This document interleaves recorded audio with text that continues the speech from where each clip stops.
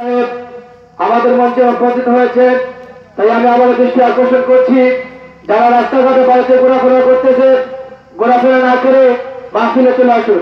এ পর্যায়ে আমাদের সম্মুখে মহামূল্যবান বয়ান নিয়ে আসছেন হযরত মাওলানা কবি তাজউদ্দিন আহমদ সাজিদ সাহেব। হুজুরকে হুজুরে প্রাণ পেশ করার জন্য মাহফিলের প্রধান কমিটির পক্ষ থেকে সবিনয় করছি।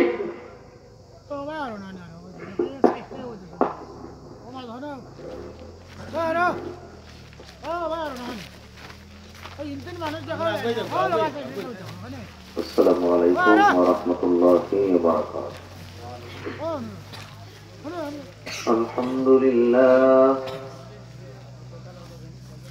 الحمد لله نحمده ونستعينه ونستغفره ونؤمن به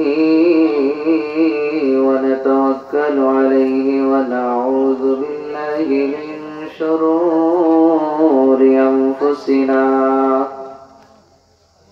ومن سيئات أعمالنا من يهده الله فلا مضل له ومن يضلله فلا هادي له ونشهد أن لا إله إلا الله وحده لا شريك له ونشهد أن سيدنا وسندنا ونبينا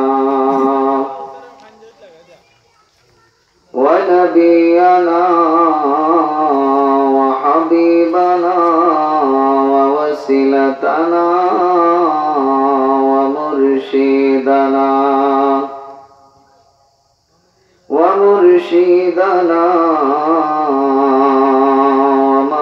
ومولانا محمدا عبده ورسوله الذي أرسله بالحق بشيرا ونذيرا وداعيا إلى الله بإذنه وسراجا منيرا وقد قال الله تعالى في كلامه المجيد وفي فرقانه الحميد أعوذ بالله من الشيطان الرجيم بسم الله الرحمن الرحيم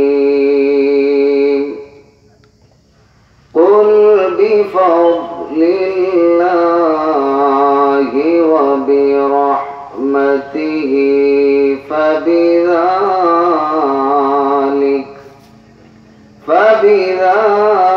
فبذلك فليفرحوا وهو خير مما يجمعون إلى آخر الآية. وقال الله تعالى في شان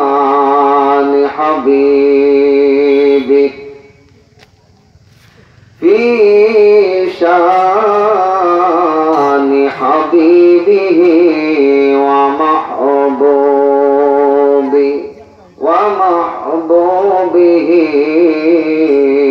مخبرا وآمرا إن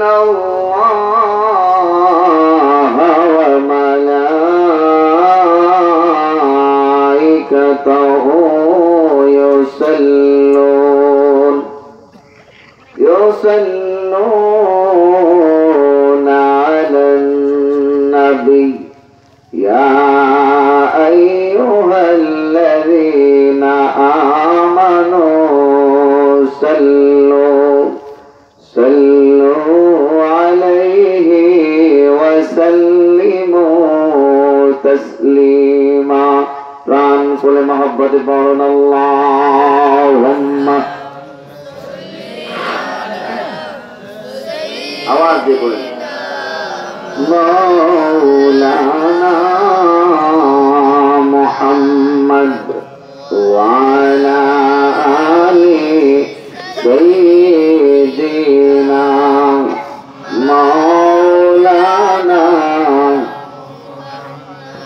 চমকিয়ে উঠল জলে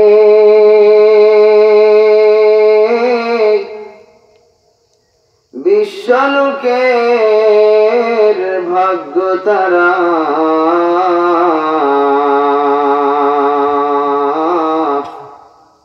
মানব রতন নবী যখন এলেন ধরায় জাগলো সারা আল্লাহুম্মা সাল্লি আলা সাইয়্যিদিনা মাওলানা ওয়া আলা আলি সাইয়্যিদিনা মাওলানা অন্তোয়াদি সব উপাদান পবিত্র যার পূর্ণ নূরে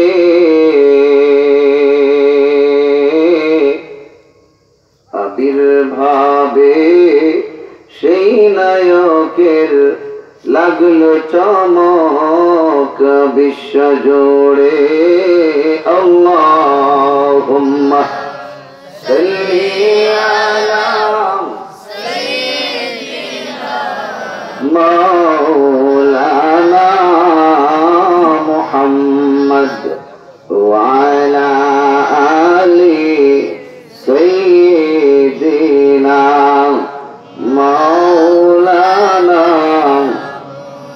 হৃদয়ের আবেগ অনুভূতি উদার করে সবাই প্রাণ খুলে কায় মনোবাক্যে উদার চিত্তে জগৎ স্বামী পরওয়ারদিগার আলমের শানে আমরা জিকিরে মনোনিবেশ হই সবাই জপি আল্লাহু আল্লাহ আল্লাহু আল্লাহ আল্লাহু আর জোরে আল্লাহু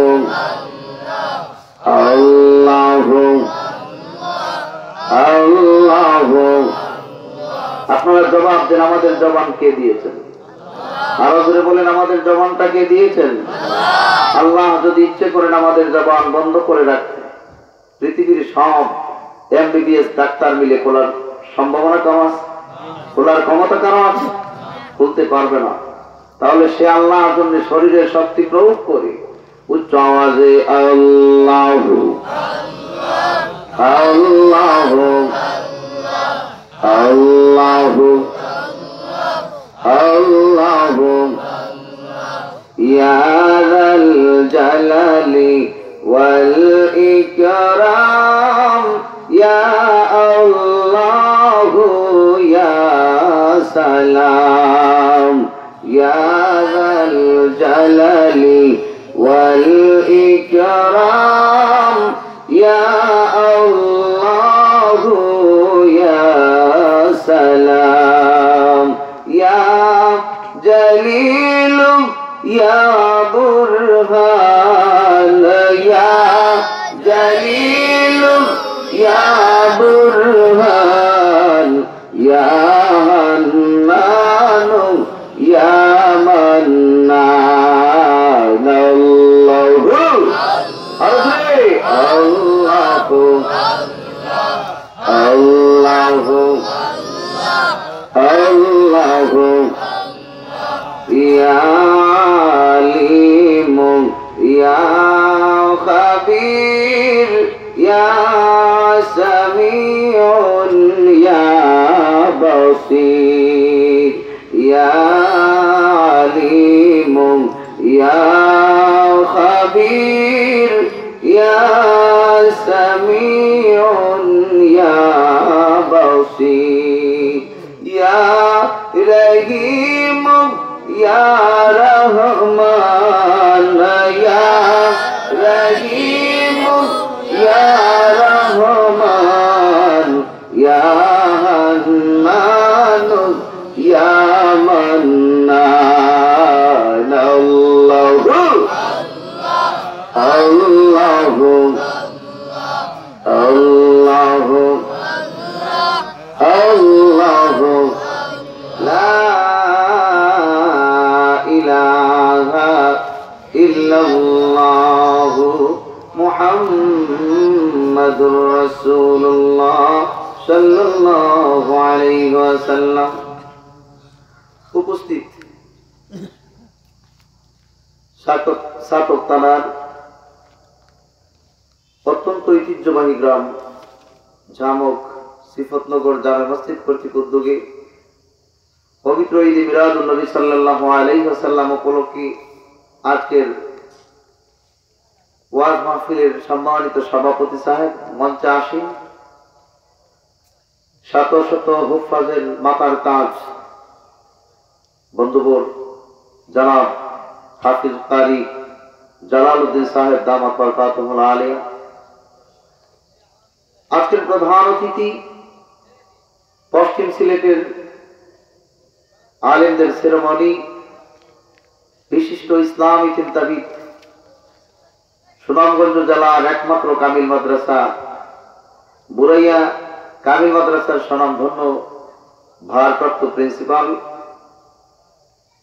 আল্লামা হযরত সিরাজুল ইসলাম ফারুকী সাহেব দামাত বরকাতুহুল আলিয়া বারাকাল্লাহু ফি হায়াতি, আর হযরত উলামা আহলে সুন্নাহ, আমার পিতৃতুল্য মুরব্বিয়ানে কারাম আলী আসাদুল্লাহ খালিদ সাইফুল্লাহ বীর হামজার আদর্শে শহীদ অত্র গ্রামের অত্র এলাকার তরুণ সমাজ বিভিন্ন স্কুল কলেজ মাদ্রাসায় ইউনিভার্সিটিতে অধ্যয়নরত আমার প্রিয় শিক্ষার্থী বন্ধুরা, মায়ের আদরের ছোট্ট ছোট্ট সোনামণিরা, পর্দার অন্তরালে অবস্থানরত আমার শ্রদ্ধেয় সম্মানিত মা এবং বোনেরা, বক্তৃতার প্রারম্ভে আল্লাহ সুবহানাহু ওয়া তাআলার অসংখ্য শুকরিয়া জ্ঞাপন করছি যে আল্লাহ পাক সুবহানাহু ওয়া তাআলা আমাদেরকে আজকের এই মহৎ নুরানি জান্নাতি বাগানে আসার বসার বলার এবং শোনার তৌফিক দান করেছেন।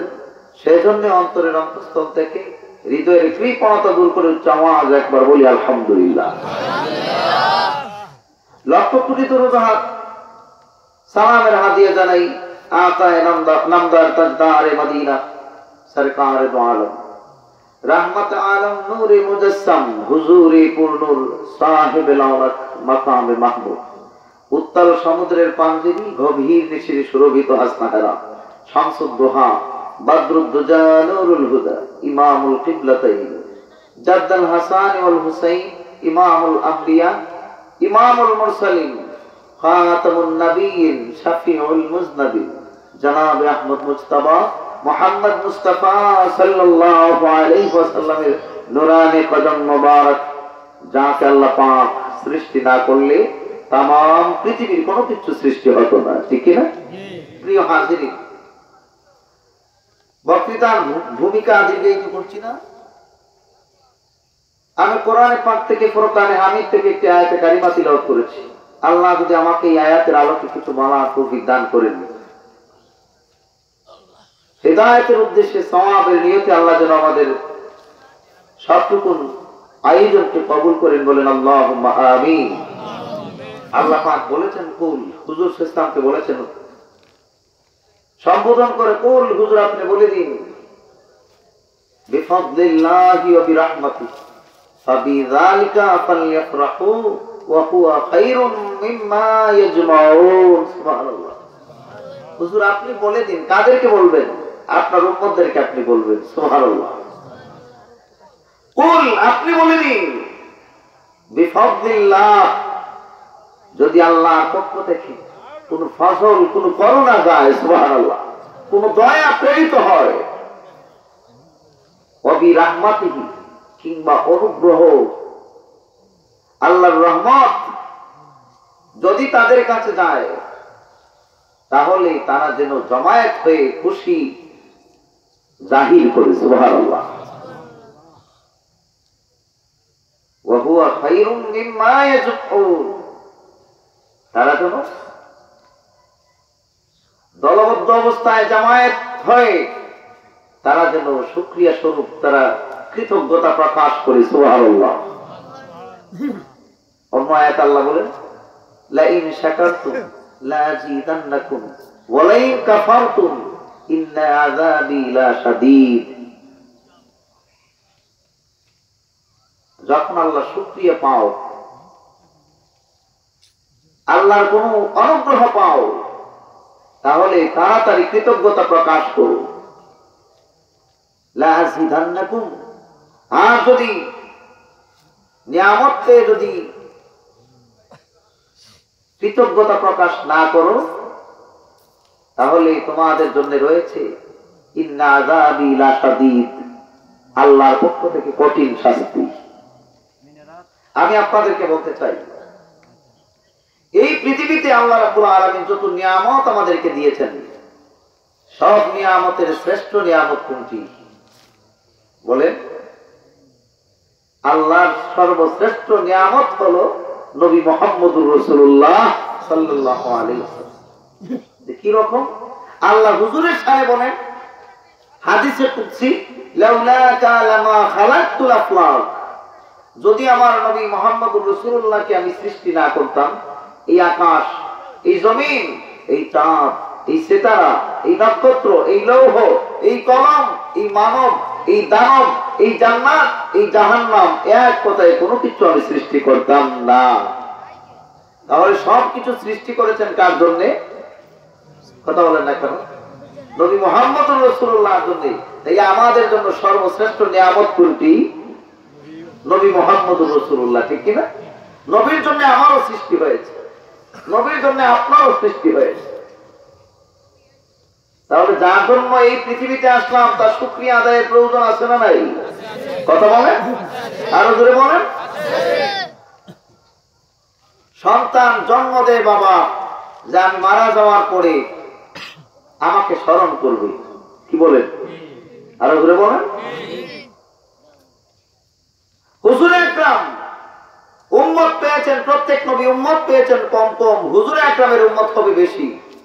কিয়ামতের আগ পর্যন্ত যেন হুজুর আকরামের উম্মতগণ তার প্রশংসা করে, এই জন্য হুজুর আকরামের শুকরিয়া করার প্রয়োজন আছে না নাই?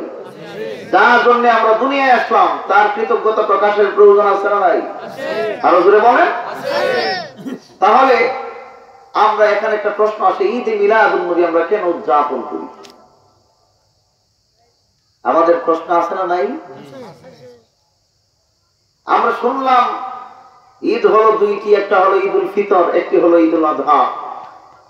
আমি আপনাদেরকে বলি, ঈদুল ফিতর, ঈদুল আযহা আমরা পেয়েছি কার জন্য? নবীর জন্য। নবী যদি না আসতেন ঈদুল আযহাও পেতাম না, ঈদুল ফিতরও পেতাম না, শবে বরাত পেতাম না, শবে মেরাজ পেতাম না, আশুরা পেতাম না। সবকিছু পেয়েছি, শুক্রবার পেতাম না। যা পেয়েছি সবকিছু কার জন্য পেয়েছি? নবীর জন্য। তাইলে নবীর জন্য যদি সবকিছু পেলাম, তাইলে নবীর আগমনটা তো আমার জন্য আরো বেশি কৃতজ্ঞতা প্রকাশের দিন, ঠিক কিনা? আরো জোরে বলা। আপনার আমার সন্তান হলে আমরা দেখি মিষ্টি বিতরণ করা হয়, জিজ্ঞেস করা হয় কি বা এত আনন্দ কেন? আত্মীয়ের বাড়ি পর্যন্ত মিষ্টি পৌঁছানো হয়। উদ্দেশ্য হলো যে আমার এক সন্তান হয়েছে। আপনার সন্তানের জন্য যদি এত মিষ্টি বিতরণ আপনি করেন, এত খুশি প্রকাশ করেন, তাই আপনার সন্তান, আপনি, আপনার বাবা, আপনার 14 গোষ্ঠী, আপনার এই পৃথিবী সবকিছু হয়েছে যার জন্য তার শুকরিয়ার প্রয়োজন আছে না নাই? ঈদ হলো আনন্দ প্রকাশ। ঈদ মানে কি? খুশি জাহির করা, আনন্দ প্রকাশ করা, তার নাম হলো ঈদ। আর মাউলুদিন নবী, মিলাদুন নবী, রাসূল সাল্লাল্লাহু জন্ম বৃত্তান্ত, সুবহানাল্লাহ। রাসূলের পাক সাল্লাল্লাহু জন্মকালীন সময়কে মিলাদুন নবী বলা হয়, সুবহানাল্লাহ। তাই ঈদে মিলাদুন নবী, রাসূলুল্লাহ সাল্লাল্লাহু আলাইহি জন্মে খুশি জাহির করার নাম হলো ঈদে মিলাদুন নবী সাল্লাল্লাহু আলাইহি ওয়াসাল্লাম। আমরা ঈদে মিলাদুন নবী উদযাপন করি, করি কি করি না? আরো জোরে বলেন। এটা কি আমাদের কোনো পাপ নাকি? ঈদে মিলাদুন নবী শুধু কি আমরা করেছি নাকি? না, সাহাবায়ে কেরামও করেছেন। স্বয়ং নবীজি তার ঈদে মিলাদুন নবী তিনি শুকরিয়া আদায় করেছেন। সুবহানাল্লাহ। নিজের জন্মের কৃতজ্ঞতা হুজুর আকরাম প্রকাশ করেছেন। হুজুর আকরাম সোমবারে এই পৃথিবীতে আগমন করেছেন। কোন দিনে? সোমবার দিনে। সাহাবায়ে কেরাম দেখেন হুজুর আকরাম রোজা রাখতেছেন। সাহাবীদের মধ্যে এমন কোন সাহাবী ছিলেন না যে হুজুর আকরামকে তিল পরিমাণ প্রশ্ন করেন নাই। একজন সাহাবী বললেন, হুজুর বেয়াদবি মাফ করবেন, প্রশ্ন করতে চাই। হুজুর বললেন, সাহাবী করো। যে হুজুর সোমবার আসলে আপনি রোজা রাখেন কেন? আল্লাহর হাবিব সাহাবীদেরকে বলেন, রে আমার সাহাবীরা, সোমবারে রোজা রাখার দুইটি কারণ হলো আমার। একটা দিন, এক নম্বর কারণ জেনে নাও, সোমবার আসলে আমি নবী মুহাম্মদুর রাসূলুল্লাহ আমি রোজা রাখি, তার কারণ হলো সাহাবীরা রে, এই পৃথিবীতে আমি যখন এসেছিলাম, যেই দিন এসেছিলাম, এইবারের নাম ছিল সোমবার। এই জন্য আমি নবী মুহাম্মদুর রাসূলুল্লাহ সোমবারে রোজা রাখি।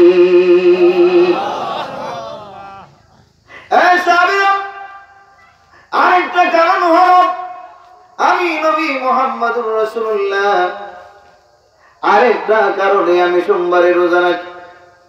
সাহাবীরা রে, আমি নবী মুহাম্মদুর রাসূলুল্লাহর উপর আল্লাহর কালামুল্লাহ শরীফ যখন নাজিল করা হয়েছিল, এই কালাম নাজিলের বারের নাম ছিল সোমবার। এই জন্য আমি আরেকটা কারণে সোমবারে রোজা রাখি। তাইলে হুজুর আকরাম রোজা রাখছেন কি রাখেন নাই? কিসের জন্য? যে তার জন্য তিনিও শুকরিয়া কৃতজ্ঞতা প্রকাশ করেছেন আল্লাহ। সুবহানাল্লাহ।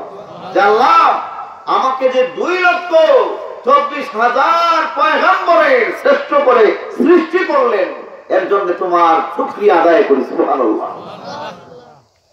তাইলে আমরা শুকরিয়া আদায় করলে কোনো অসুবিধা হবে? কথা বলেন। শুধু তাই নয়, রাসূল পাকের সাহাবী হযরত আবু আমের আনসারী রাদিয়াল্লাহু তাআলা, নামটা কি? আবু আমের আনসারী। তিনি একবার মিলাদুন নবীর মাসে, রবিউল আউয়াল মাসে, তিনি তার আত্মীয় স্বজন সবকে দাওয়াত করলেন, সাহাবীদেরকে দাওয়াত করলেন। সব সাহাবী জমায়েত হয়েছে। আমরা তো কোনো কারণে আমাদের আত্মীয় স্বজনকে দাওয়াত দেই না। কোনো বিয়ের অনুষ্ঠান লাগলে, কোনো সিন্নি সালাত হলে আমাদের আত্মীয়দেরকে আমরা দাওয়াত করি কি করি না? হযরত আবু আমের আনসারী সব সাহাবীদেরকে দাওয়াত দিয়েছেন, তার আত্মীয় স্বজন সবকে দাওয়াত দিয়েছেন। সমস্ত সাহাবীরা গুঞ্জন সৃষ্টি করলেন যে কেন আবু আমের আনসারী আজকে আমাদেরকে কেন দাওয়াত দিলেন? কেউ বলেন না, আজকে আবু আমের আনসারীকে আমরা জিজ্ঞেস করব। রাত্রে সব সাহাবীরা এশার নামাজ পড়ে তার বাড়িতে গিয়েছেন, সকল জমায়েত হয়েছেন। কিছু সংখ্যক সাহাবীরা বলেন, আবু আমের আনসারী এইবার চলে আসো। আবু আমের আনসারী রে, আমরা তোমার কাছে জানতে চাই, ও আবু আমের আনসারী, তুমি আমাদেরকে দাওয়াত দিয়েছো, আত্মীয় স্বজন সবকে জমায়েত করেছো, তার কারণটা কি আমরা জানতে চাই। হযরত আবু আমের আনসারী চোখের পানি ছেড়ে দেন, নবীর সাহাবীরা, অন্য কোনো কারণে নয়, একটা মাত্র কারণ হলো আমি আবু আমের আনসারী আপনাদেরকে কিসের জন্য আমি দাওয়াত দিলাম। সাহাবীরা রে, অন্য কোনো কারণে নয়, একটা কারণ হলো আমরা বঞ্চিত ছিলাম, আমরা নির্যাতিত ছিলাম, নিপীড়িত ছিলাম, সমাজে আমাদের কোনো মূল্য ছিল না। ইয়াতিমের হক এই সমাজে কেউ আদায় করতো না, বিধবার হক কেউ আদায় করতো না, মানুষের মধ্যে ভেদাভেদ ছিল রে ও নবীর সাহাবী। কিন্তু আমরা যেই বঞ্চিত ছিলাম, আজকে যে আমাদের পুরো অধিকার, পুরো দায়িত্ব আমাদেরকে সুন্দরভাবে যিনি স্বাধিকার দিলেন, যিনি আমাদেরকে চলার সব বন্দোবস্ত করে দিলেন, সিস্টেম বাতিয়ে দিলেন। আমরা তো ছিলাম মানুষ, মানুষের গোলাম, আমরা ছিলাম মানুষের দাসত্ব করতাম। নবীর সাহাবীরা, কিন্তু কে যে আমাদের সব কিছু আজকের সিস্টেম পাল্টালো, কে যে আমাদের এই সিস্টেম পাল্টালো, একমাত্র কারণ হলো নবী মুহাম্মদুর রাসূলুল্লাহ যদি এই আরবের মাটিতে যদি তাশরীফ না আনতেন, তাইলে তো আমাদের আগের অবস্থা ফিরেই পেতাম। কিন্তু এই জন্য, অন্য কোনো কারণে নয়, নবীজি যে আমাদেরকে এইরকম সুযোগ করে দিয়েছেন, আর কোনো কারণে নয়।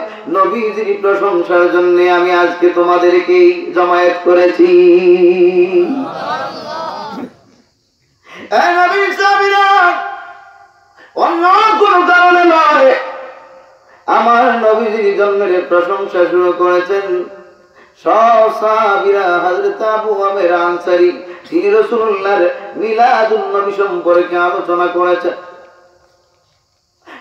নবীর সাহাবীরা, আমার নবী যখন আগমন করেন, তখন এইটাকে আইয়ামে জাহিলিয়াত যুগ বলা হতো, অন্ধকার যুগ। বাবা মেয়েতে পার্থক্য ছিল না, স্বামী স্ত্রীতে কোনো ভেদাভেদ ছিল না, ভাই বোনের মধ্যে কোনো তফাৎ ছিল না রে ভাই। কিন্তু সব কিছু আমরা পেয়েছি নবী মুহাম্মদুর রাসূলুল্লাহর কারণে। এই জন্য আমার নবীর জন্মের শুকরিয়াটি আমি প্রকাশ করার জন্য তোমাদেরকে দাওয়াত দিয়েছি। এমনি মুহূর্তে দরজার মধ্যে কে যেন নক করলেন। হযরত আবু আমের আনসারী আর দেরি না করে ঘরের দরজার মধ্যে দাঁড়ালেন, দরজা খুলে দিলেন। দেখেন আর কেউ নয়, আর কেউ নয়, নবী মুহাম্মদুর রাসূলুল্লাহ।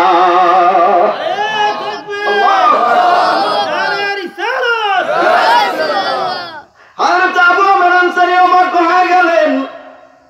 আমার নবী মুচকি হাসলেন আর বললেন, আবু আমের আনসারী রে, ঘরের ভিতরে যা আলোচনা করেছো আমি নবীজি সব কিছু বাহির থেকে শুনতে পেরেছি।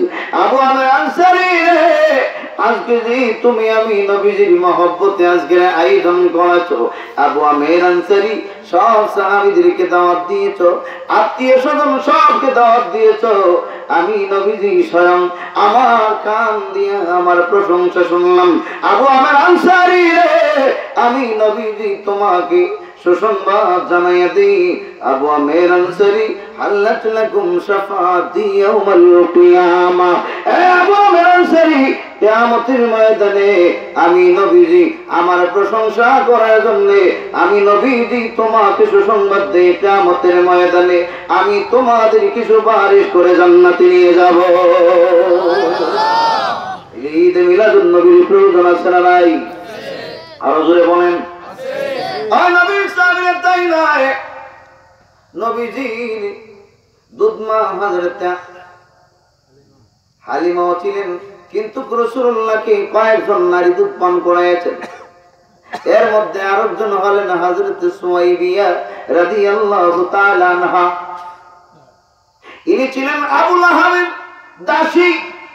আবু লাহাব রাসূলুল্লাহর চাচা, কিন্তু আবু লাহাব কঠোর একজন কাফির ছিল রে ভাই, যার শানে পবিত্র কালামুল্লাহ শরীফে আল্লাহ রাব্বুল আলামিন একটি সূরা নাযিল করেছেন, যাতে করে নবীজির উম্মতগণ কিয়ামতের আগ পর্যন্ত আবু লাহাবকে গালি দিতে পারে। তাব্বাত ইয়াদা আবি লাহাবি ওয়া তাব। আবু লাহাব রাসূলুল্লাহ সামনে এসে হাত নাড়ে কথা বলে, আল্লাহ রাব্বুল আলামিন জানায় দেন আবু লাহাবকে, নবীজি গো, জিবরিল আমিন গা সূরা লাহাব নিয়ে হাজির হয়েছেন। নবীজি গো, এই নেন আবু লাহাবকে এই সূরা আপনি পড়েন। তাব্বাত ইয়াদা আবি লাহাবি ওয়া তাব। দুই হাত আবু লাহাবের ধ্বংস হয়ে যায়। আবু লাহাবকে গালি শুরু করলেন। কি রাসূল গালি দিলেন না আল্লাহ গালি দিলেন? আর ওরে বলেন, আল্লাহ গালি দিলেন। এই কট্টর কাফির যে রাসূলুল্লাহর উপর কোনদিন ঈমান আনে না। হুজুর একরাম এমনও বলেছেন, দিন দিন হুজুর একরাম ইসলামের দাওয়াত দেন, বলেন চাচা আল্লাহর নাম লিখে বলেন ওইটা কার নাম, কয়টা তার নাম, মুহাম্মদুর রাসূলুল্লাহ কয়টা তো তোর নাম, আল্লাহ বলে না, মুহাম্মদুর রাসূলুল্লাহ বলে না। এরকম কট্টর কাফির মারা গিয়েছে। মারা যাওয়ার পর রাসূলুল্লাহর আরেক চাচা, ওনার নাম হযরতে আব্বাস রাদিয়াল্লাহু তাআলা, সুবহানাল্লাহ বলে, তিনি একদিন স্বপ্নে দেখলেন। আমরা অনেক মরা মানুষকে স্বপ্নে দেখি কি দেখি না, কথা বলেন? আমাদের দাদাকে, আমাদের পূর্বপুরুষকে এরকম আমরা স্বপ্নে দেখি কি দেখি না? আব্বাস তিনি রাসূলুল্লাহর পক্ষে তিনি ইসলাম গ্রহণ করেছেন। আবু লাহাব ইসলাম গ্রহণ করে কয়েক বছর যাওয়ার পর আবু লাহাব কে একদিন স্বপ্নে দেখলেন হযরত আব্বাস।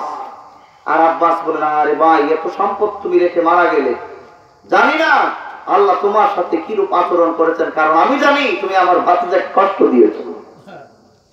কারণ রাসূলুল্লাহ দুইজন মেয়েকে আবু লাহাবের দুইটা সন্তান বিয়ে করেছিল। যখন তাব্বাত ইয়াদা সূরা নাযিল হলো, সে রাসূলের দুইজন মেয়েকে তার দুই পুত্র থেকে তালাক দিল। রাসূলুল্লাহ অত্যন্ত কঠিন, খুব কষ্ট স্বীকার করেছেন। আবু লাহাব রাসূলকে খুব গালি কষ্ট দিয়েছে। দুইজন মেয়ে তালাক হয়ে ঘরে ফিরে আসা, বাবা যারা আছেন তাদের কষ্ট লাগার বিষয় কিনা, কথা বলে? একে একে দুইজন মেয়ে যদি স্বামীর ঘর থেকে বাবার ঘরে ফিরে আসে, তাইলে বাবার কষ্ট লাগার বিষয় কিনা? রাসূলুল্লাহ দুই মেয়েকে তালাক দিল, তার দুই সন্তান। হুজুর কষ্ট, অনেক কষ্ট পেয়েছেন, কাঁদতেছেন। এমন সময় যখন রাসূলুল্লাহ ইসলামে আসলো না, আবু লাহাব মারা যাওয়ার পর হযরত আব্বাস তাকে স্বপ্নে দেখলেন। দেখার পর বলেন, এ ভাইয়া আবু লাহাব, এইবার বলো আমার ভাতিজা মুহাম্মদুর রাসূলুল্লাহ তোমাকে ইসলামের দাওয়াত দিল, তুমি তো রাসূলুল্লাহর ইসলামের মধ্যে যাও নাই, রাসূলের ইসলাম স্বীকার করো নাই।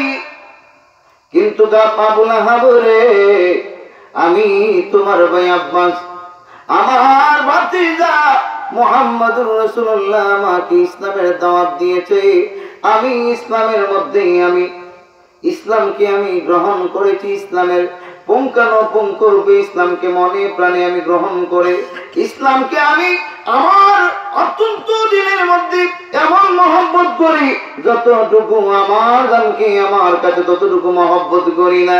আবু লাহাব রে, এইবার বলো রে আবু লাহাব, আমার ভাতিজা মুহাম্মদুর রাসূলুল্লাহ তোমাকে ইসলামের দাওয়াত দিল, তুমি তো ইসলাম গ্রহণ করলে না, এখন তুমি মারা গিয়েছো, কবরের মধ্যে আমার ভাতিজা বলেছিল মুনকারে নাকির আসবেন, প্রশ্ন করবেন, আর কবরের অবস্থা বেশ ভালো হবে না। এইবার জবাব দাও, আল্লাহ রাব্বুল আলামিন তোমার সাথে কিরূপ আচরণ করতেছে। স্বপ্নের মধ্যে আবু লাহাব আব্বাসকে বলে, এ আব্বাস, এইবার জেনে নে বাইরে কেন রে ভাই, দুনিয়ায় থাকতে আমার ভাতিজা মুহাম্মদুর রাসূলুল্লাহর ইসলাম গ্রহণ করলাম না, আজকে যদি আমার ভাতিজা মুহাম্মদুর রাসূলুল্লাহর ইসলাম গ্রহণ করতাম, তাইলে কবরের জিন্দেগি আমার শান্তিময় হয়ে যেত। কিন্তু হ্যাঁ ভাই, হ্যাঁ ভাই, আজ আমার এত কঠিন অবস্থা হয়, যখন মুহাম্মদুর রাসূলুল্লাহ দুনিয়ায় তাশরীফ এনেছিল, আমার ঘরে আমার দাসী সুয়াইবিয়া নাম, সুয়াইবিয়া আমার কাছে গিয়ে সুসংবাদ দিয়েছিল, যখন রাসূলে মাকবুল এই পৃথিবীতে আগমন করেন, রাসূলুল্লাহ আগমন করার সময় আবু লাহাবের ঘরের দাসী ছিল সুয়াইবিয়া, যিনি রাসূলুল্লাহকে দুধ পান করাইছিলেন। সুবহানাল্লাহ। উনি কি বলেন, ও আমার মনিব, আপনি কি জানেন আপনার ভাই আব্দুল্লাহর ঘরে এত সুন্দর একটা ছেলে সন্তান জন্মগ্রহণ করেছে? মনিব হে, এমন সুন্দর সন্তান তামাম আরবের জমিনে এই দুই চোখ কোনোদিন দেখে নাই, এই চোখ দেখেনি কখনো। আপনার চেয়ে সুন্দর শিশু কোন নারী দেয়নি জন্ম আপনার চেয়ে সুন্দর কিছু। সুবহানাল্লাহ। ও আমার মনে এত সুন্দর চেহারা, যার চেহারার দিকে আমি তাকালাম, কিন্তু আমি কি যেন দেখলাম, অবাক হয়ে গেলাম। আমি ঘর থেকে বের হয়ে আসলাম, এসে আকাশের চাঁদের দিকে আমি তাকাই। ও মনে বাবার, আবার আমি ঘরের ভিতরে যাই, আপনার ভাতিজা মুহাম্মদের চেহারার দিকে তাকাই। একবার দুইবার নয়, কয়েকবার আমি রাসূলুল্লাহর চেহারার দিকে তাকালাম, আকাশের সূর্যের দিকে তাকালাম। আমার মন বলে আকাশের সূর্যের চেয়ে তোমার ভাতিজা মুহাম্মদুর রাসূলুল্লাহ আমার চোখে বেশি সুন্দর লাগে। এই যে সংবাদ দিয়েছিল আমার দাসী সুয়াইবিয়া, আমি দুই আঙ্গুল দিয়ে ইশারা করে দিয়েছিলাম, সুয়াইবিয়া গো আর কাজের প্রয়োজন নাই, আজকে থেকে আমার ভাতিজার খুশির সংবাদ দেওয়ার জন্য ও সুয়াইবিয়া আমি তোমাকে আজাদ করে দিলাম, যাও যাও আমার ভাতিজার খিদমতে তুমি নিয়োজিত হয়ে যাও। এ আব্বাস, কবরে এসেছি, অনেক কষ্ট আমার হয়, কিন্তু হে ভাই এই সপ্তাহের মধ্যে সোমবার যখন আসে রে ভাই, এই দুইটা আঙ্গুল দিয়া এত সুমিষ্ট পানি বের হয়, যা বরফ হতে ঠান্ডা আর মধু হতে মিষ্টি। যখন আমার পিয়াস লাগে হে ভাই, হাহাকার করে কোথাও পানি নাই, কিন্তু ওই দুই আঙ্গুল দিয়া এমন সুন্দর সুমিষ্ট পানি বের হয়, আমি চুষে চুষে পান করি, এই জন্যে আমার কবরের আযাব হালকা হয়। আরো জোরে বলেন সুবহানাল্লাহ। একজন কট্টর কাফির, যার শানে কোরআনের আয়াত নাযিল হয়েছে, আল্লাহ গালি দিয়েছেন, এইরকম একজন কাফির যদি রাসূলুল্লাহর সংবাদে, রাসূলুল্লাহর জন্মের খুশিতে যদি দাসী আজাদ করে দেওয়ার পর কবরের মধ্যে আঙ্গুল দিয়া পানি বের হয়, যার কবরের আযাব হালকা হয়। আমরা তো কাফির নই, আমরা হলাম মুমিন। রাসূলুল্লাহর জন্মে খুশি প্রকাশ করলে বিশ্বাস করতে পারি যে আমরা আজাদ পেতে পারি, ঠিক কিনা?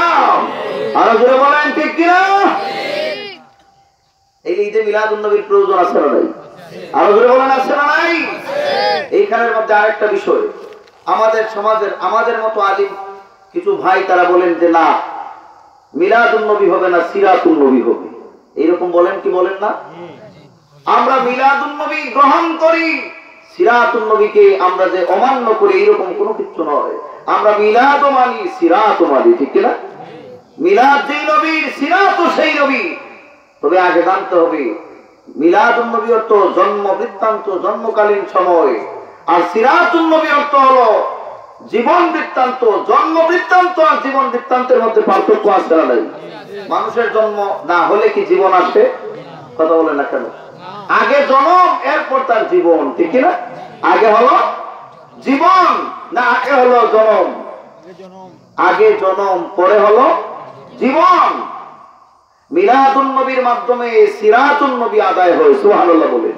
কারণ এই যে আমরা শুরু করেছি রাসূলুল্লাহর জন্ম থেকে নিয়ে আমরা সামনে যতটুকু যাওয়া যায় ততটুকু আমরা অগ্রসর হই, কিন্তু রাসূলুল্লাহর সিরাতুন নবী নিয়ে আলোচনা করলে মিলাদের বিষয়ে আসে না।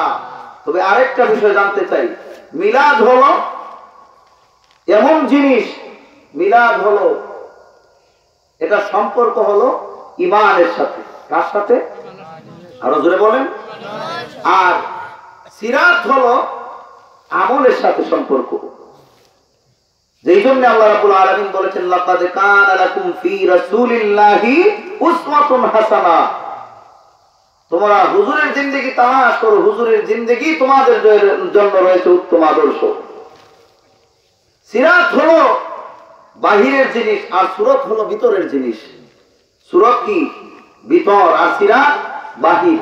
আমরা কি রাসূলুল্লাহর সিরাত মানি না? কথা বলেন না কেন?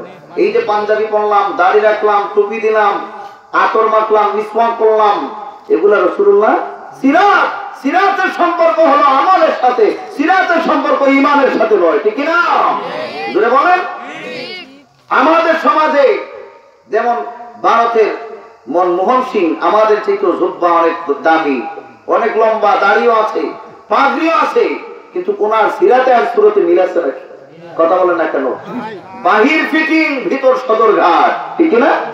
তাইলে হতে হবে সিরাত আর সুরত হতে হবে মিল। আমাদের সিরাত আছে, সুরত হলো ভিতর আর সিরাত হলো বাহির। আমাদের সিরাত রাসূলুল্লাহর আদর্শের অনুসরণ আমরা ঘটাতে চাই, আর সুরত হলো ভিতরে। সুরতের সম্পর্ক ঈমানের সাথে আর সিরাতের সম্পর্ক আমলের সাথে। সুবহানাল্লাহ। তাই মিলাদুন নবী আর সিরাতুন নবী দুইটা এক জিনিস নয়, কারণ আগে মিলাদ মানতে হবে, এরপর সিরাতের অনুসরণ করতে হবে, ঠিক কি না? কিন্তু আমাদের সমাজে কিছু সংখ্যক ভাইরা বলেন যে সিরাতুন নবী তারা এই জন্য পালন করেন কারণ রাসূল যেই তারিখে জন্মগ্রহণ করেছেন ওই তারিখে রাসূল মারা গিয়েছেন। জোরে বলেন নাউযুবিল্লাহ। আচ্ছা, রাসূল কি মরা নবী না জিন্দা নবী? আরো জোরে বলেন, আরো জোরে। আমরা মরা নবীর উম্মত না জিন্দা নবীর উম্মত? রাসূলুল্লাহর এক উপাধি হল হায়াতুন নবী, ঠিক না? কুল্লু নাফসিন যায়িকাতুল মাউত, প্রত্যেক প্রাণী একদিন মৃত্যুর স্বাদ উপভোগ করতে হবে। আল্লাহর কালামুল্লাহ শরীফের ফরমান জারি হয়েছে, হুজুর আকরাম ইন্তেকাল করেছেন, যখন রওজা মুবারাকে রাখা হয়েছে, হুজুরের জিসিম মুবারকের মধ্যে, বদন মুবারকের মধ্যে তার প্রাণ ফিরিয়ে দেওয়া হয়েছে। সুবহানাল্লাহ। এই জন্য আমরা যদি এখান থেকে সালাম দেই, হুজুর আকরাম রওজা শরীফ থেকে তার জবাব দেন। সুবহানাল্লাহ। এমনকি আমাদের পরিচয় পর্যন্ত হুজুর আকরাম জানেন। সুবহানাল্লাহ। উতিতু ইলমাল আউয়ালিন ওয়াল আখিরিন, পৃথিবীর আদি থেকে অন্ত, প্রথম থেকে শেষ, শুরু থেকে শেষ পর্যন্ত দুনিয়ার সব ইলম হুজুর আকরামকে আল্লাহ রাব্বুল আলামিন দিয়েছেন। সুবহানাল্লাহ। আর জোরে বলেন সুবহানাল্লাহ। তাইলে হুজুর কি মরা না জিন্দা? আর জোরে বলেন। যারা বলেন হুজুর মরে গিয়েছেন, আমাদের এই বিশ্বাস নয়, আমাদের এই বিশ্বাস নয়। আবার যারা বলছেন হুজুর মারা গিয়েছেন, আচ্ছা, মরা মানুষকে স্বপ্নে দেখলে উনি কি পরবর্তীতে এইখানে থাকেন নাকি? এখন যদি আপনি স্বপ্নে দেখেন যে আপনার দাদাকে দেখেছেন, তিনি আপনাকে 20,000 টাকা দিয়েছেন, ঘুম থেকে উঠে কি আপনার 20,000 টাকা পাবেন না? কথা বলেন না কেন? যারা বলে রাসূল মারা গিয়েছেন তাদের কাছে প্রশ্ন, দেওবন্দ মাদ্রাসার প্রতিষ্ঠাতা আল্লামা কাসিম নানুতুবি সাহেব, যিনি দেওবন্দ মাদ্রাসাকে প্রতিষ্ঠা করেছেন, তিনি স্বপ্নে দেখলেন যে হুজুর আকরাম এসে বলছেন, কাসিম নানুতুবি তুমি এইদিকে চলে আসো। স্বপ্নে বলতেছেন না বাস্তবে বলতেছেন? আরো জোরে বলে কি? স্বপ্নে বলতেছেন। আর হুজুর আকরাম বলেছেন, মান রাআ মিনকুম ফাকাদ রাআনি ফালইয়াকযাতি ফাইন্না আশ-শাইতানা লা ইয়াতামাসসালু আলা সূরাতি। হুজুর আকরাম বলেন, তোমাদের মধ্যে যে কেউ আমাকে স্বপ্নে দেখলো, তাইলে সে যেন মনে করে বাস্তবে আমি রাসূলকে দেখেছে। সুবহানাল্লাহ। ফাইন্না আশ-শাইতানা লা ইয়াতামাসসালু আলা সূরাতি, কেননা পৃথিবীর সবার সূরত শয়তান ধরতে পারে, কিন্তু আমি নবীর সূরত শয়তান কোনদিন ধরতে পারে না।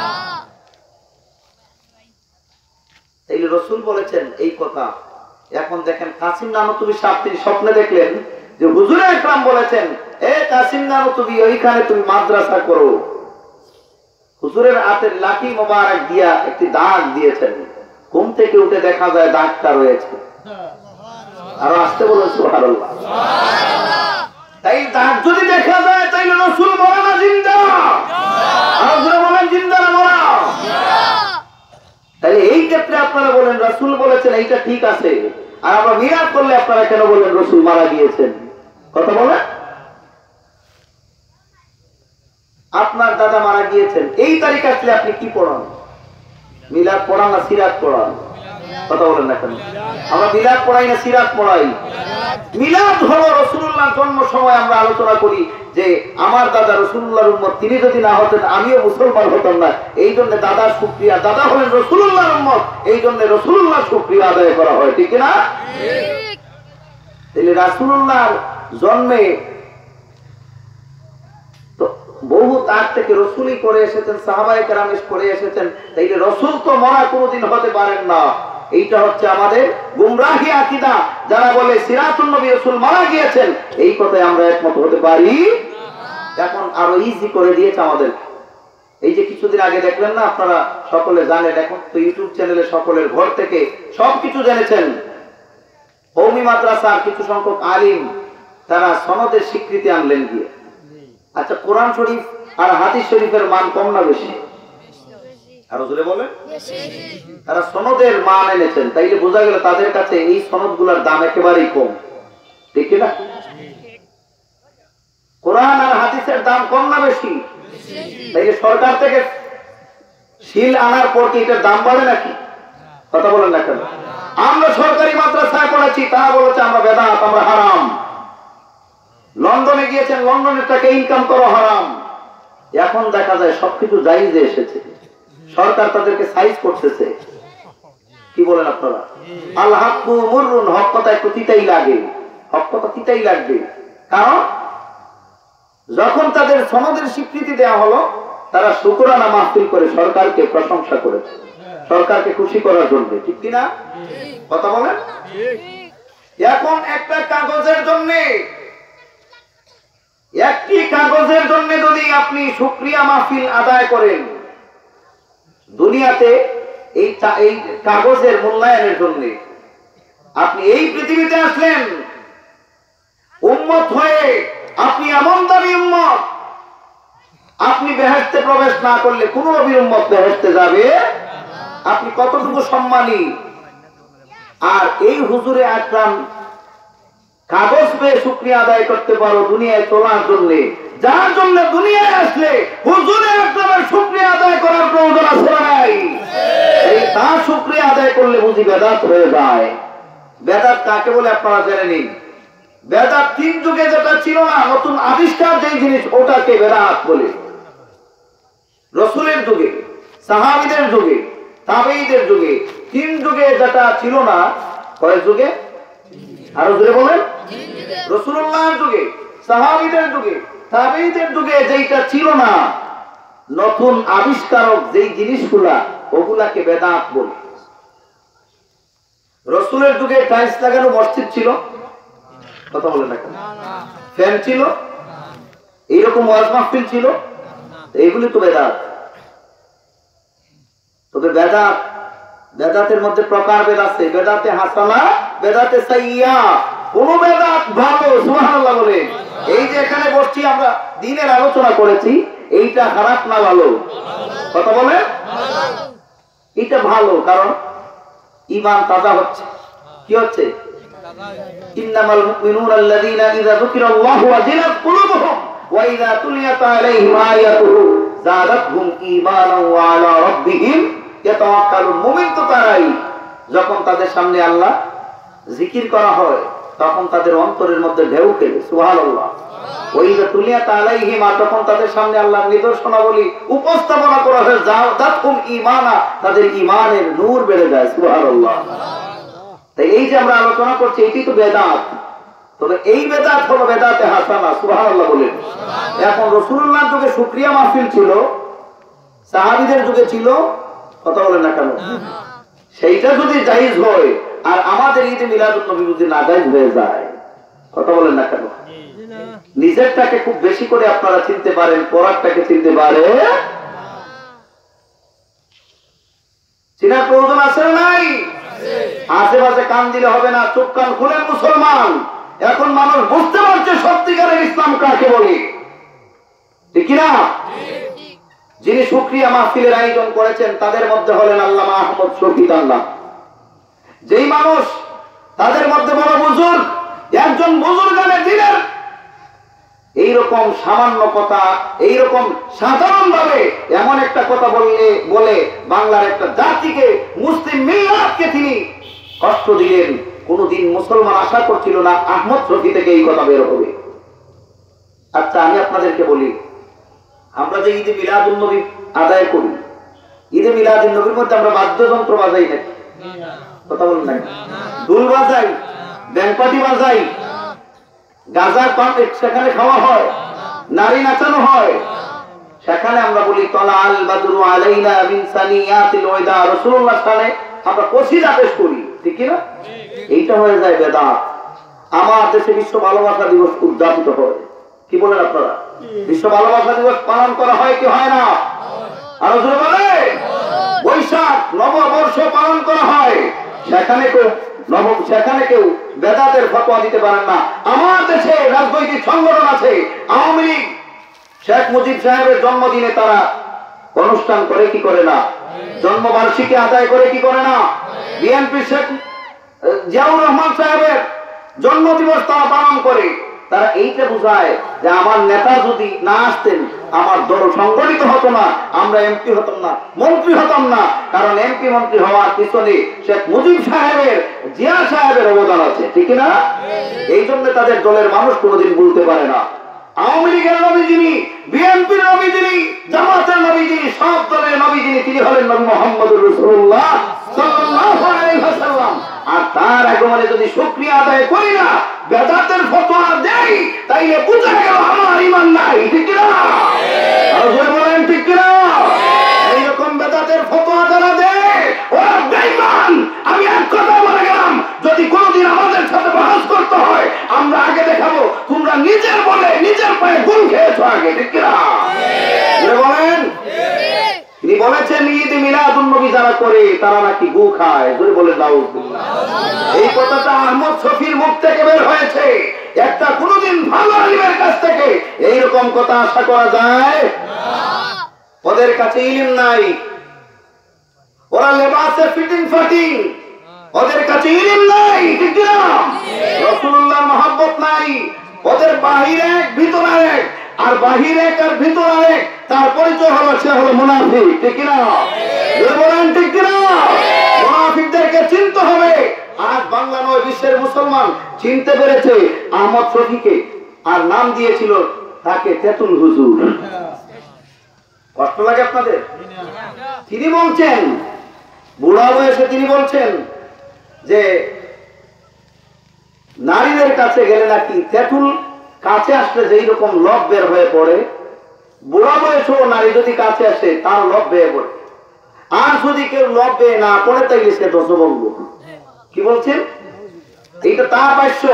এখন আমরা আহমদ শফির কাছে প্রশ্ন করতে চাই, আপনি যে বললেন বুড়া বয়সে যদি নারী আপনার কাছে আসে আর আপনার যদি লব বেয়ে না আসে আপনি ধ্বজভঙ্গ, তাইলে হয়তো আপনার ভাষা থেকে আমরা বলতে চাই, আপনার ভাষ্য থেকে হয়তো আপনি ধ্বজভঙ্গ রোগী। আর না হয় শুকরানা মাহফিলে প্রধানমন্ত্রী শেখ হাসিনার সাথে হাত মিলালেন, এইটা কোন কিতাবে জায়েজ হয়েছে, ঠিক না? বলেন ঠিক না? আপনি দেখান আপনার আকাবিরিনে কেরাম, শায়েখে গাজীনগরী, শায়েখে কাতিয়া, আল্লামা গহরপুরী, তারা কোনদিন কোন নারীর সাথে হাত মিলাইছেন কিনা? কথা বলেন। যদি আপনার পূর্ব আকাবিরিন তারা যদি হাত না মিলান, আপনি এত বড় বুজুর্গ কোথা থেকে আসলেন যে আপনি একজন প্রধানমন্ত্রীর সাথে হাত মিলাবেন? আপনি যদি আগেই বললেন আপনার লব্বে পড়ে আপনি কোন দৃষ্টিতে হাত মিলিয়েছেন, এইটা কোন কিতাবে পেয়েছে আমরা জানতে চাই, ঠিক না? আর জোরে বলেন ঠিক না? আমাদের সমাজে ঈদে মিলাদুন নবী করলে বেদাত হয়ে যায়, আর গাঠি নিয়ে সিল্লাত করে সে বেদাত হয় না, সেখানে সুন্নত হয়। এইটা কোন কিতাবে আপনারা পেয়েছেন? খারাপ লাগতেছে আপনাদের? কারণ হক কথা বলতেই হয়, আর হক মরুন, হক কথা তিতাই লাগে। আর আল্লাহ বলেছেন ইয়া আইয়ুহাল্লাযিনা আমানুত্তাকুল্লাহ ওয়া কুলু কাওলান সাদীদা, ও ঈমানদার আল্লাহকে ভয় করো আর হক কথা বলো। সুবহানাল্লাহ। আর জোরে বলেন সুবহানাল্লাহ। কষ্ট লাগে আপনাকে তেতুল হুজুর ডাকে, আমাদের কষ্ট লাগে, কারণ আপনি জামা পড়েছেন, রাসূল পাকের সুন্নাত ব্যবহার করেছেন, ঠিক কি না? আপনাকে তেতুল বললে আমাদের কষ্ট লাগে। আপনাকে তেতুল কেন বলবে? আপনাকে সম্মানের ছেড়ে আপনাকে সমাসীন করার প্রয়োজন, ঠিক কি না? কিন্তু আপনি কেন নিজে নিজে লাঞ্ছিত হলেন? আজ কেন শুকরিয়া মাহফিল হয় আর কেন আপনি হাত মিলান? একটা সার্টিফিকেটের জন্য যদি শুকরিয়া আদায় করেন, রাসূলুল্লাহর উম্মত হয়ে দুনিয়ায় এলেন, যার জন্য এত সম্মান আপনি পেয়েছেন, তার শুকরিয়া আদায় করেন, আপনি কোন ধরনের মুসলমান, ঠিক কি না? দরুদ শরীফ পড়েন, আল্লাহুম্মা সাল্লি আলা সাইয়্যিদিনা ওয়া আলা আলি مولانا اللهم সাইয়্যিদিনা মাওলানা ওয়া আলা আলি মাওলানা। এই যে বাহির আর ভিতর দুইটা হতে হবে কি এক। এই যে মিলাদ হলো ভিতরের জিনিস। মিলাদের সম্পর্ক কার সাথে? ঈমানের সাথে। আল্লাহ কয়জন? কোনদিন কেউ চোখ দিয়ে দেখেছেন? এইটা বিশ্বাস করেছেন কি দিয়া? ঈমান। না দেখে বিশ্বাস করার নাম হলো ঈমান। ফুলের মধ্যে ঘ্রাণ আছে, ফুল দেখা যায়, ঘ্রাণ দেখা যায় না, ঠিক না? এই যে ফুল দেখা যায়, ঘ্রাণ দেখা যায় না, না দেখে যে আপনি অনুভব করতেছেন ঘ্রাণ আছে ফুলে, এইটা হলো ঈমান। এইটা কি? রসুলের সাথে মিলাদ, তারপরে যাদের ঈমানের সম্পর্ক ভালো আছে, ঠিক না? আর সিরাত হলো আমলের সম্পর্ক। নামাজ পড়তেছি, এই যে আমরা নামাজ পড়ি, আল্লাহ বলেছেন ওয়ারকাউ মার রাকিন ওয়াসজুদু মাস সাজিদিন। রুকুকারীদের সাথে রুকু করো, সিজদাকারীদের সাথে সিজদা করো। সিজদা কিরকম করব, রুকু কিরকম করব, এটা কে আমাদেরকে শিখালেন? নবী মুহাম্মদুর রাসূলুল্লাহ। কে শিখালেন? নবী মুহাম্মদুর রাসূলুল্লাহ। রাসূল বলেছেন এইরকম ভাবে তোমরা রুকু করো, এইরকম ভাবে সিজদা দাও। এইগুলি হলো সিরাত। এগুলো কি? এই যে রাসূলুল্লাহর অনুসরণ আমরা করেছি, এগুলো হলো সিরাত। এগুলি কি? তাই মিলাদের মাধ্যমে সিরাত আদায় হয়, সিরাতের মাধ্যমে মিলাদ আদায় হয়। যারা সিরাতুন নবী করেন, বছরের যে কোনো দিন সিরাতুন নবী পালন করা যায়। কিন্তু মিলাদুন নবীর মাসে মিলাদুন নবীকে ডিঙ্গিয়ে যারা সিরাতুন নবী করেন, আমাদের কষ্ট লাগে। কারণ এই পৃথিবীতে শয়তান কাঁদছিল। রাসূল যখন আগমন করেন তখন শয়তান কাঁদছিল। কি করছিল? শয়তানে কাঁদছিল কোন দিন? যখন রাসূল আগমন করেন। আর রাসূল যখন ইন্তেকাল করেন তখনও শয়তান কাঁদছিল। শয়তান কাঁদে, জিজ্ঞাসা করা হয়, হে শয়তান, কেন তুমি এমন চিৎকার করেছ? শয়তান ডেকে বলে, এই জন্যে আমার রাজত্ব বিস্তার করার কথা ছিল। নবী মুহাম্মদুর রাসূলুল্লাহ এসেছেন, আমার আর এইরকম আমার রাজ্য বিস্তার করার অধিকার নাই। এই জন্যে আমার অনেক কষ্ট হয়। নবী মুহাম্মদুর রাসূলুল্লাহ যদি না আসতেন তাইলে লানতের তপ আমার মাফি পেত। কিন্তু মুহাম্মদুর রাসূলুল্লাহ এসেছেন, এই জন্যে মুহাম্মদুর রাসূলুল্লাহর এমন উম্মত আছে যাদেরকে আমি কোনোদিন ধোঁকা দিতে পারবো না। শয়তান কাঁদছিল। রাসূল যখন ইন্তেকাল করেন ওই দিন শয়তান কাঁদছিল। আবু বকর বলেন, আমি একদিন শয়তানকে তার নিজস্ব সুরতে দেখলাম। আমি ডেকে বললাম, শয়তান হে, এ শয়তান, তুমি নাকি তোমার নাম ইবলিস?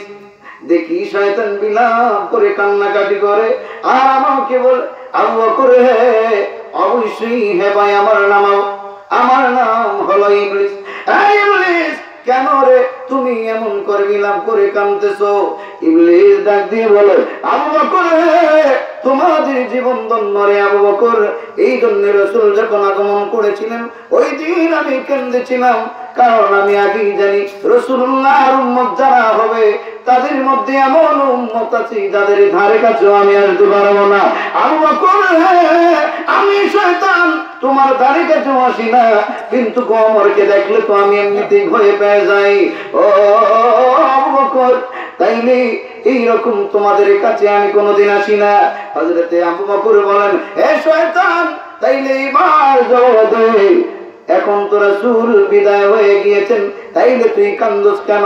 আবু বকর কান্নার কারণ হলো ইচ্ছে ছিল রাসূলকে না মানার জন্য আমার লানতের তক্তব্য আছে। প্রথম আল্লাহ রাব্বুল আলামিন যখন হযরতে আদম নবীকে সৃষ্টি করেছিলেন, আমাকে বলেছিলেন আমি তাকে সিজদা দেওয়ার জন্য। কি দেওয়ার জন্য? আরো জোরে বলেন। কিন্তু আমি বলেছিলাম না না, আমি সিজদা দিতে পারবো না, আল্লাহর কাছে আমি তর্কে লিপ্ত হয়েছিলাম। আল্লাহ গো, আদম হলো মাটির সৃষ্টি আর আমি হলাম আগুনের সৃষ্টি। ও আল্লাহ, আগুনের ভাব উপরের দিকে ওঠে আর মাটির ভাব সব সময় নিচের দিকে থাকে, ঠিক না? কুল্লু শাইইন ইয়ারজিউ ইলা আসলি। আপনি যদি মাটি হাত থেকে উপরের দিকে ইটা ছুঁড়ে মেরেন, মাটি আকাশের মধ্যে থাকবে না, নিচের দিকে চলে আসবে, ঠিক কিনা? এই জন্যে আল্লাহ গো,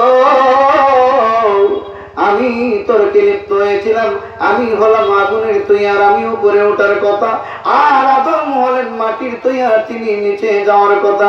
সুতরাং মাটির কাছে আমি কেন গো আল্লাহ নত হব?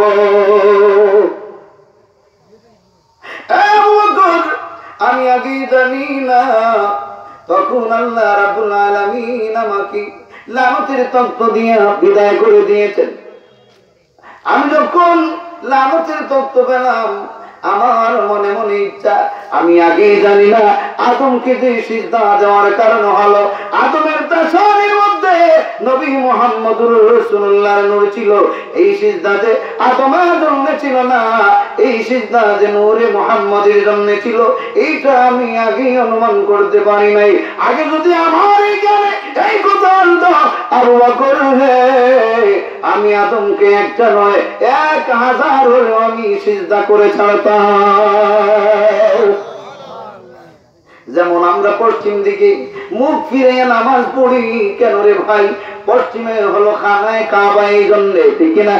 খানায় কাবা সম্মানতে এই জন্যে হযরত আবু বকর কি বলে, আবু বকর হে ভাই, আমি প্রথমে এই জন্যে আমি জানি না, আবু বকর হে, আমি জানি না এই সিজদা যে মুহাম্মদুর রাসূলুল্লাহর জন্য ছিল, আমি জানি না। আমি মনে করেছিলাম এই সিজদা হলো এই সিজদা হলো আদমের জন্য। কিন্তু হ্যাঁ ভাই, আমার বুঝতে ভুল হয়েছে। আগে যদি আমি জানতাম এই সিজদা মুহাম্মদুর রাসূলুল্লাহর জন্য হবে, তাইলে আমি আদমকে একবার নয়, আল্লাহ যে আমাকে বলেছিলেন সিজদা করার কথা, আদমকে সিজদা করে আদমের কদম থেকে আমার কপাল কোনোদিন তুলতাম না, আমি কোনোদিন তুলতাম না। সুবহানাল্লাহ বলে। এই সিজদা কার জন্য ছিল? নবী মুহাম্মদুর রাসূলুল্লাহ। এ আবু বকর, তোমাদের জীবন ধন্য, রাসূলের সংস্পর্শে তোমরা কাটিয়ে দিয়েছ। হযরত আবু বকর বলেন, ইবলিস রে, রাসূল তো নাই, কেন রে আজকে এমন বিলাপ করে কান্দিস? বলে আবু বকর, হে ভাই, কান্নার কারণ হলো রে ভাই, ইচ্ছে ছিল রে রাসূলের জিন্দেগির কোন একটা মুহূর্তে যদি নিরিবিলি আল্লাহর হাবিবকে আমি পেতাম, আল্লাহর হাবিবের দুরানি দুইটা কদম মুবারকের মধ্যে আমি জড়িয়ে ধরে রাসূলকে বলতাম, নবীজি গো, আমি ইবলিস তোমার কদমে এসেছি, ও নবীজি, তোমার তাজিমের জন্য সিজদা না করার জন্য লানতের তত্ত্ব আমি গলায় পড়েছি। নবীজি গো, আজকে আমি তোমার দরবারে এসেছি, মেহেরবানি করে আমি ইবলিসকে মাফ করে দেন গো নবীজি। বিশ্বাস রে আবু বকর, আমার নবীজি যদি আমাকে মাফ করে দিতেন, আমি ইবলিসের লানতের তত্ত্ব সারা জিন্দগির জন্য আমার গলা থেকে পড়ে যেত। আজ কান্দি রে, নবীজি দুনিয়ায় নাই, কিয়ামতের আগ পর্যন্ত আমি ইবলিসই থাকবো, কোনদিন আমি আর মাফি পাবো না। আল্লাহ আমাকে মাফি দিবেন না যদি মুহাম্মদুর রাসূলুল্লাহকে আমি যদি এইরকম বলতাম, কারণ আল্লাহ রাগ করেছেন এই জন্যে মুহাম্মদুর রাসূলুল্লাহকে যে আমি তাজিম করি নাই। এই জন্য ইচ্ছে ছিল রাসূলকে যদি আমি তাজিম করতে পারতাম, রাসূলুল্লাহকে যদি আমি এইরকম আমার ভুলের জন্য যদি ক্ষমা চাইতে পারতাম, তাইলে আমার তামাম জিন্দেগির গুনাহ আল্লাহর হাবিব যদি আমাকে একবার বলতেন, ইবলিস রে মাথা তুল, আর ইবলিস নাম তোর পরিবর্তন করে দিলাম, যদি নবী মুহাম্মদ রাসূলুল্লাহ আমাকে একবার বলতেন, তাইলে আমার জীবন সার্থক হয়ে যেত। আজকে বিলাপ করে কান্নার কারণ হলো রাসূল দুনিয়ায় নাই, আমি ইবলিস আর কোনদিন মাফি পাবো না। ও মুসলমান ভাই, রাসূলুল্লাহর সম্মান দেখ রে ভাই, শয়তান কি রকম করেছে। রাসূল আগমন করতে শয়তান কেঁদেছে, রাসূল দুনিয়া থেকে যাওয়ার পরেও শয়তান কেঁদেছে। মানুষ হয়ে বুঝি না নবীকে। নবী আমার এমন নবী গো, নবী যদি না হতেন তাইলে এই পৃথিবীর কোনো কিছু সৃষ্টি হতো না। সব সৃষ্টি হয়েছে আমার নবী মুহাম্মদুর রাসূলুল্লাহর কারণে। আল্লাহ বলেছেন লাউলা কালামা খালাকতুল আফলাক, নবীজি গো আমি যদি আপনাকে সৃষ্টি না করতাম এই আসমান জমিন চাঁদ সূর্য নক্ষত্র গ্রহ পুঞ্জিকা এই মানব এই দানব এই জান্নাতি জাহান্নাম তামাম পৃথিবীর কোনো কিছু গো নবীজি আমি সৃষ্টি করতাম না। আরো জোরে বলেন সুবহানাল্লাহ। এই যে সব কিছু কার জন্য পেয়েছি? আরো জোরে বলে এই রাসূলুল্লাহর ঈদ মিলাদুন নবী উদযাপন করার প্রয়োজন আছে না নাই? আজ বিশ্বের 120টি রাষ্ট্রে ঈদ মিলাদুন নবী উদযাপিত হয়েছে। সুবহানাল্লাহ বলে আর জোরে বলেন সুবহানাল্লাহ। বাংলাদেশে আমরা যার মাধ্যমে ঈদ মিলাদুন নবী পেয়েছিলাম সেই সত্যিকারের ইসলামী সিপাহসালার আল্লামা ফুলতলি সাহেব কিবলার কাছে আমরা চিরঋণী আছি। ঠিক না? জোরে বলেন ঠিক না? যদি ফুলতলি সাহেব কিবলা না আসতেন আমাদেরকে সত্যিকার আশিক রাসূল কোনদিন আশিক রাসূল যেই জিনিস এই পথ আমরা কোনদিন খুঁজে পেতাম না। মানুষ বলে ঈদে মিলাদুন নবী শুধু ফুলতলির মস্তকের মানুষ করে। ভালো কথা, সৌদি আরব হচ্ছে, ইরাকে হচ্ছে, চাস্তিয়া হচ্ছে, বসনিয়া হচ্ছে, ইন্দোনেশিয়া হচ্ছে, ফিলিস্তিনে হচ্ছে, ঈদে মিলাদুন নবী সুবহানাল্লাহ বলে। সেই দেশে ফুলতলির সাহেব কি গিয়েছিলেন? কথা বলেন। বাংলাদেশে মনে করলাম ফুলতলি সাহেব কিবলার জন্য এসেছে, সেই দেশে কার জন্য এসেছিল? এই বুঝতে হবে রাসূল ইসলাম প্রতিষ্ঠিত করার জন্য তায়েফের জমিনে রক্ত দিয়েছিলেন। ঠিক না? আর এই ফুলতলি পীর তার গায়ে তাদের রক্ত ঢেলে দিয়েছিলেন সৈয়দপুরের জন্য আশিক রাসূলকে সুন্দর করে প্রতিষ্ঠিত করার জন্য। ঠিক না? জোরে বলেন ঠিক কিনা? এই ইসলামের জন্য যারা সত্যিকার ভাবে যারা শরীরের রক্ত বিসর্জন দেয় তারা কামিয়াবি হয়। সুবহানাল্লাহ। ফুলতলি সাহেব কিবলাকে মারা হলো, মিলাদে কিয়াম করবেননি, ইয়া নবী বলবেননি। ফুলতলি সাহেব তারা মনে করছিল ফুলতলি সাহেব বিদায় নিলে ইয়া নবী বলা বন্ধ হয়ে যাবে। এখন ইয়া নবী বলনেওয়ালা মানুষ কম না বেশি? আরো জোরে বলো, আরো জোরে বলেন। আর ফুলতলি সাহেব